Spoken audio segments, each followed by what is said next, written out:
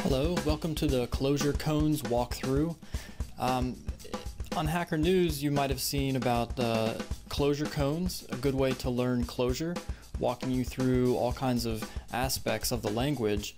And you know, a lot of people probably read that, take a look at it, but they might not actually go through it, even though they're interested in the language. So for those kind of people who are interested in it but not doing it themselves for whatever reason, I thought I'd create a video walking through it and exploring these koans a bit, maybe giving a few extra tips along the way, and it might be beneficial. So let's begin. One thing though, I'm going to do this a little bit differently. Rather than follow the directions that they have here, what I'd like to do is just work with the code, little snippets of code directly, and play around with it in the Light Table IDE, which is a new IDE that's being developed by Chris Granger, and it's something that's new and kind of fun to play around with. So let's go over to GitHub and take a look at this Clojure Koan code itself. What we can do is just go to GitHub, Clojure Koan, or functional koans. Yeah, Clojure Koans.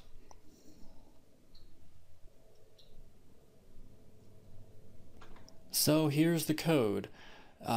We can browse around to the actual Clojure Koan files. And yeah, we see there's like 20 files in here.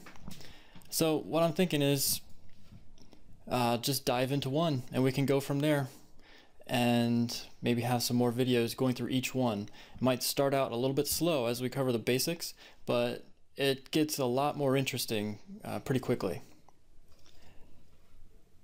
So let's take a look at Light Table. This is the Light Table website.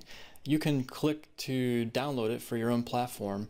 I've got it running already, and then you edit code in your browser. And the cool thing about this is that it is able to evaluate your code. Whatever code you write on the left side, it can evaluate each of the expressions on the right side. So you kind of get some fast feedback when you're making your code changes. So if I change something over here on the left, it immediately takes effect and gets calculated on the right. So that fast feedback is pretty cool. So what I want to do here is let's just copy over the first file, the first koans.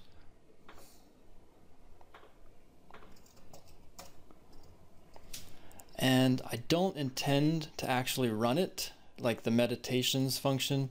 Let's just look at the expressions that are contained within. So we've got a lot of little tests. They're basically equalities. And our job is to fill in the blank such that the equalities hold true. And we'll just go from there. We'll just start with this one. So maybe we should mention a couple things about Clojure first. I don't know how much background you have with it, but Clojure is a Lisp, and the Lisp family of programming languages deals a lot with expressions in parentheses called S expressions, like that. So you may have seen from other programming languages how functions are called like this, and whereas with a Lisp like Clojure, the parentheses go on the outside. So the parentheses represent a list, and the first element of the list is the function name, the function that you're trying to call. So maybe that's enough to get us started here. What we can see here is it's calling the equals function, which seems to be testing whether the two parameters are equal to one another. Now, to make this pass, it looks like what is equal to true? Well, it looks like true is equal to true. Ah, there you see, this one passed. Good, so we've made some progress. Now let's look at some more. So the next one is having this expression plus 1 and 1. Well, like we saw before, plus is the function that we're calling, and we're passing parameters 1 and 1. So this is returning, this should evaluate to the number 2. So let's test that. Let's see if that becomes 2. Are these equal? And yeah, that's true. Okay, so what else are we learning here? You can test the equality of many things. So the equals function can take more than 2 parameters. In this case, we've got 1, 2, and 3 expressions here. So let's see what we need to do to make these equal. Plus 3 and 4, that should evaluate to 7. So let's just put in a 7 here. And then plus 2 and blank equals 7. That would be 5. Sure enough, that's passing. Okay, we're making good progress. Now what about this one? We've got 2 and then 2 over 1. Well, turns out that Clojure has a first-class representation or syntax for rational numbers. So this 2/1 is representing the ratio 2 over 1. I'm not sure, you could put many things in here. You could put 2 in here, but just as an example, let's put 4 over 2. Turns out that's the same thing. That's all equivalent to 2 over 1, 4 over 2, 2. It's all equivalent. Okay, so that's kind of interesting to learn. What else? Looks like there's a problem here. 2 and 2.0.